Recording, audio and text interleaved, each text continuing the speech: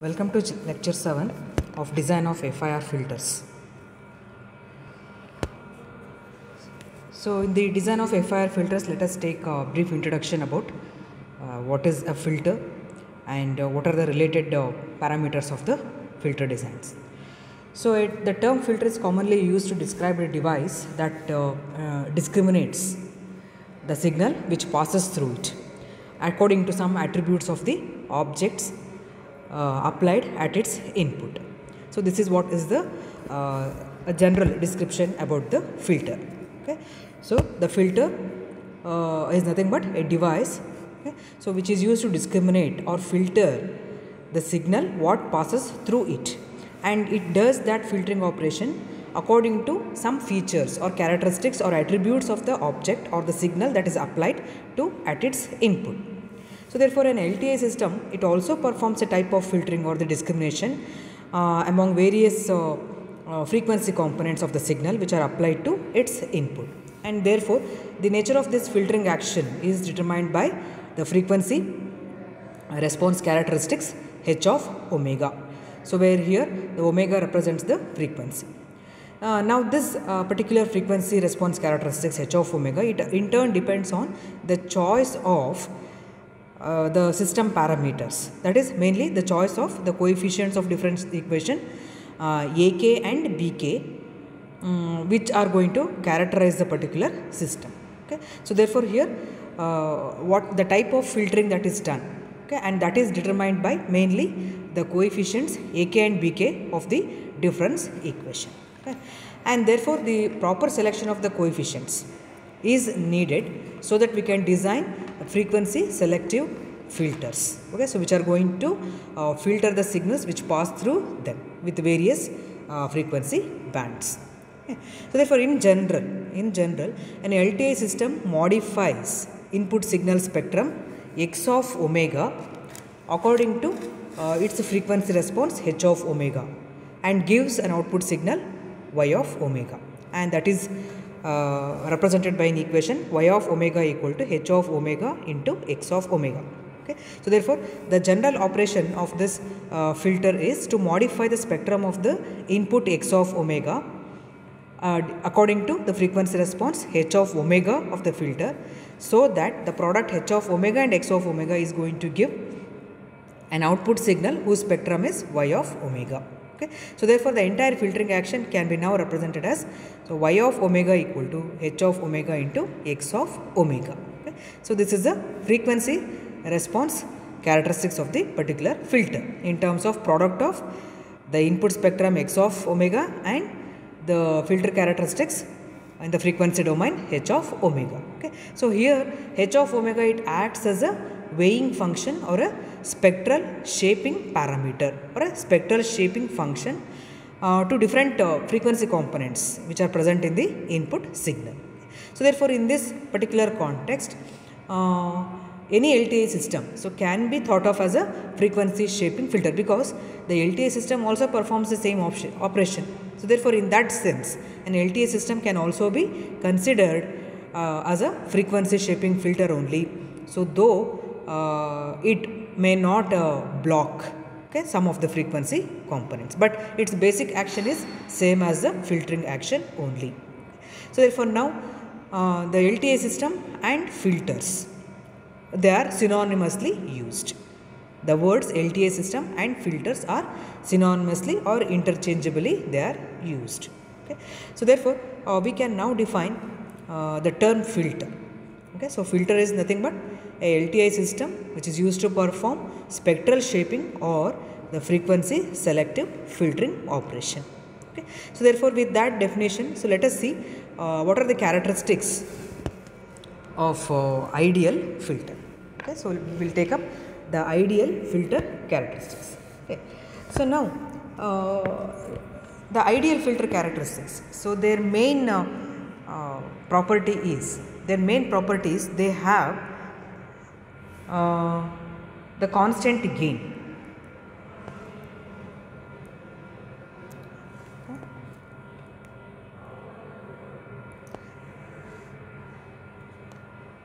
Their feature is the ideal filters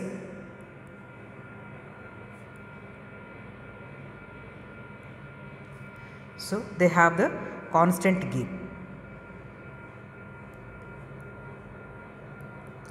Constant gain.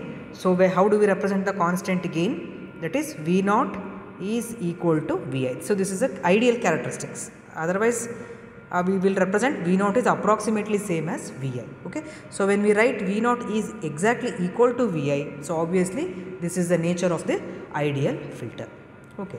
So where this V naught equal to Vi is available? So this is the pass band characteristics. So this V naught equal to Vi, V naught equal to Vi, it is the pass band characteristics. It is a pass band characteristics. And V naught is equal to 0. So this is the ideal characteristics that we expect in the stop band. Okay. So now this is a very basic requirement of any filter.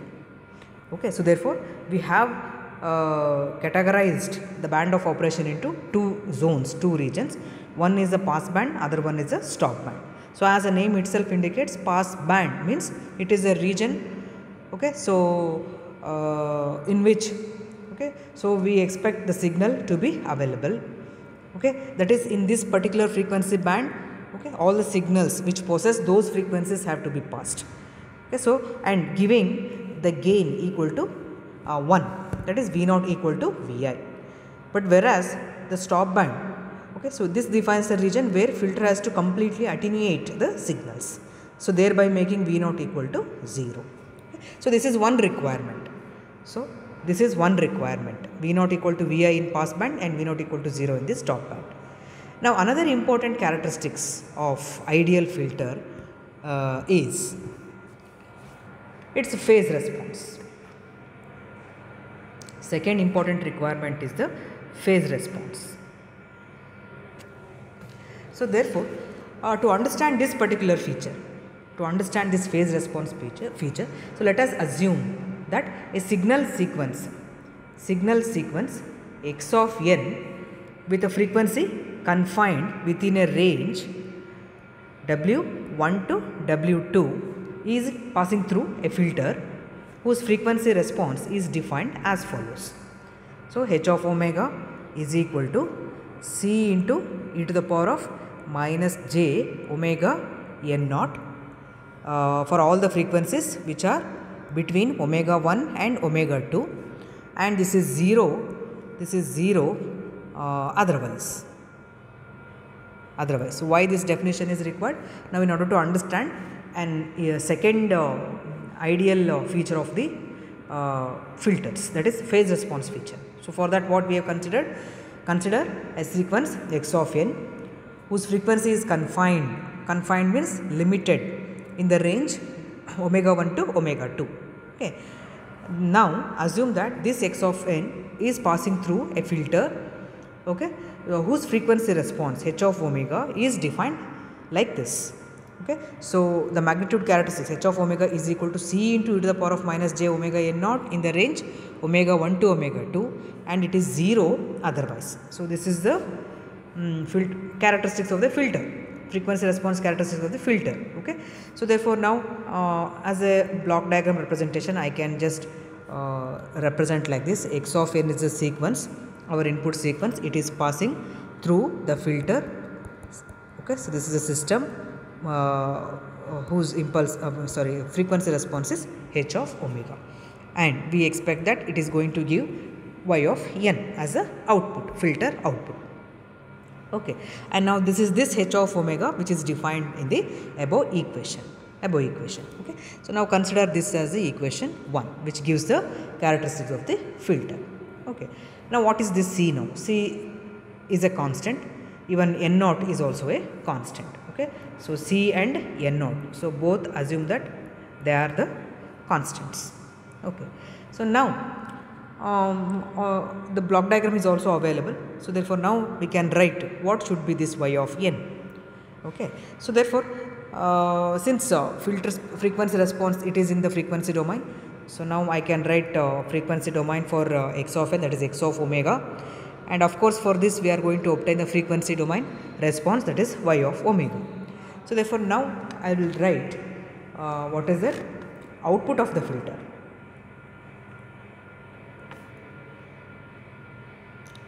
output of the filter y of omega, it is defined like this. So y of omega is equal to, it is modification of x of omega by h of omega, but what is this y of omega? It is x of omega into, so now I have a specific definition for h. What is that? It is equal to c into just a minute.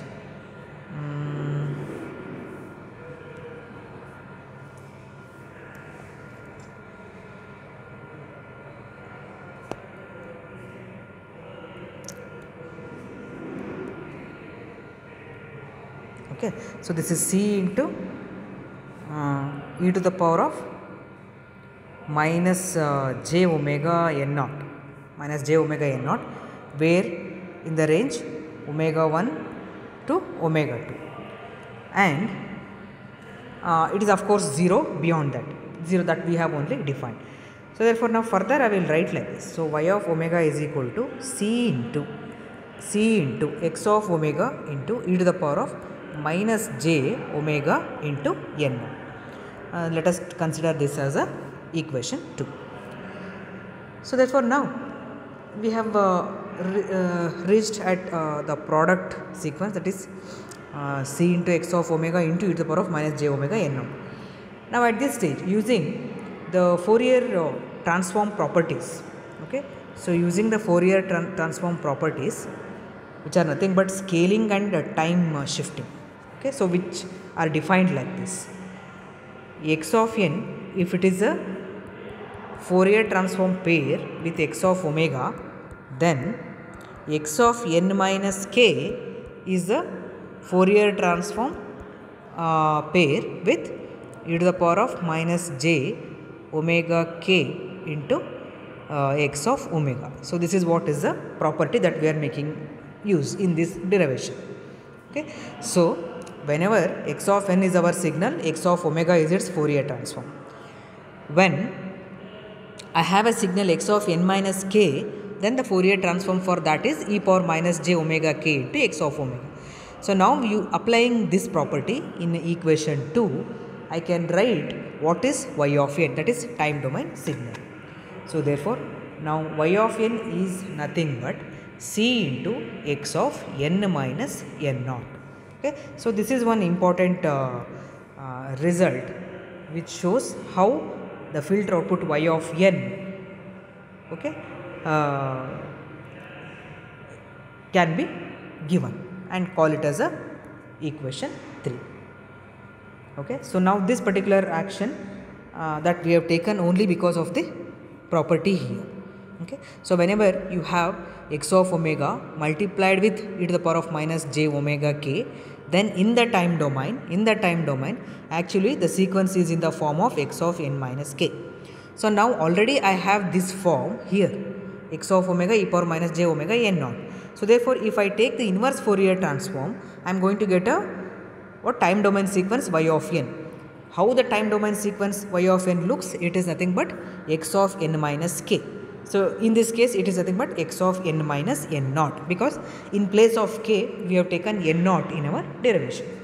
So therefore now what is this y of n? Y of n is nothing but the output coming from the filter. So now this is an important equation which shows the behavior of the filter for the input applied. So what we have applied actually, it is x of n, but the result coming out of the filter is c into x of n minus n naught. So therefore now we can write that the filter output here is nothing but simply a delayed and amplitude scaled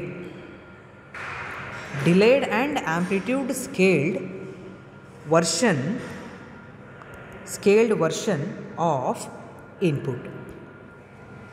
So therefore filter output is nothing but, okay, filter output is nothing but a delayed and amplitude scaled version of input signal x of n.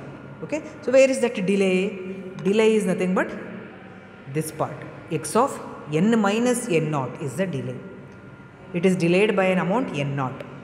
Where is the amplitude scaling? It is nothing but C. Okay, C gives the amplitude scaling.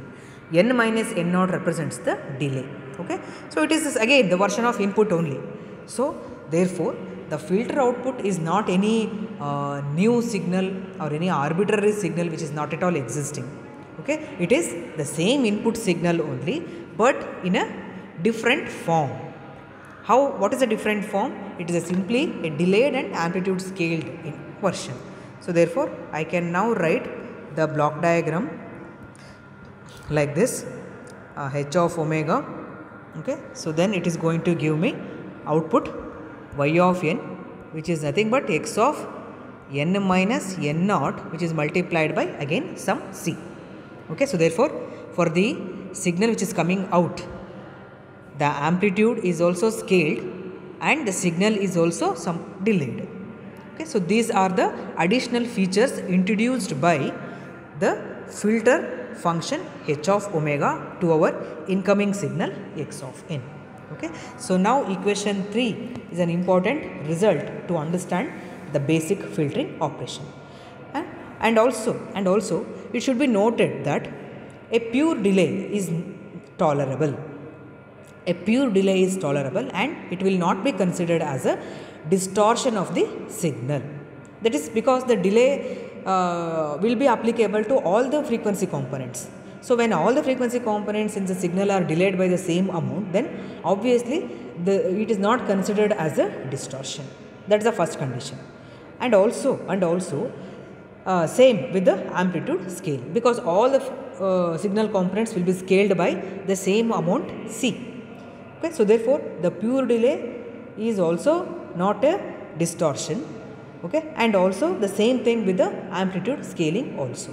So therefore the ideal filters have a linear phase characteristics. Now this is known as linear phase characteristics within their pass band.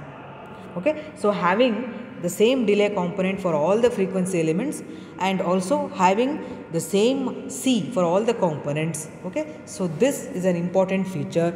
Okay, and we say that the ideal filter has the linear phase characteristics within their pass band. Okay, so therefore now from equation 2 we can write that the characteristics h of omega, it is having magnitude as well as the phase part h of omega. Okay, so therefore this is nothing but, now in our case it is C into e to the power of minus j omega n naught. Okay, so therefore in this the magnitude of h of omega is equal to C. Okay, so and angle of h of omega is equal to minus omega into n naught. Okay, so therefore this particular part, it is related with the amplitude, and this is nothing but the phase. Okay, so therefore within the pass band only we are discussing all these things, because outside the pass band it is a stop band where we have defined that the signal has to be 0 there. Okay, so therefore within pass band the amplitude scaling is C, as well as the filter is going to possess the linear phase minus omega into n naught. So therefore within pass band the linear phase theta of omega is equal to minus omega into n naught, and this I am going to call it as equation 4. Okay, so this is where within the pass band this is the action. Okay, so therefore the derivative of this equation with respect to frequency has the units in terms of delay. Okay, so therefore the signal delay is nothing but the function of the frequency, and now this is given by tau g omega of omega is equal to minus d by d omega of theta of omega. What is this? This represents the derivative. Okay, so the derivative of the phase d by d omega of theta omega. Okay, derivative of the phase with respect to what? With respect to the frequency omega, this result, okay, has unit of delay. Okay, so therefore now this delay tau can be now written as tau equal to minus d by d omega of theta of omega. Okay, so where this tau g of omega, this is known as envelope delay. This is known as envelope delay or group delay. Envelope delay or group delay of the filter. Envelope delay or group delay of the filter. Okay, so therefore this tau, group delay tau, is nothing but the time delay. Okay, so here I can write now this tau g is nothing but the time delay. Time delay that signal component of frequency omega undergoes. Okay, so as it passes from input of the filter to the output of the filter. Okay, so therefore what is this tau? So tau is nothing but the delay experienced by the signal component whose frequency, the signal component has a frequency omega now. Okay, omega. So when it passes from, okay, so input to output of the system. Okay, so this is how the delay concept comes into picture. And also whatever this theta of omega is there, okay, so this theta of omega is linear, okay, and this group delay is nothing but equal to n naught. Group delay is nothing but equal to n naught. Okay, so this is because whenever you take the derivative of equation 4, so what is the equation 4? Theta of omega is equal to minus omega into n naught. Okay, so when we take its derivative, that is when we do it d by d omega, then the result will be equal to n naught, which is nothing but the constant. So thus it means that all the frequency components of the input signal, so they will undergo the same delay. Okay, so thus the ideal filters have a constant magnitude characteristics and linear phase characteristics within their pass band. So therefore now we can summarize that any ideal filter, so first of all it has constant magnitude characteristics,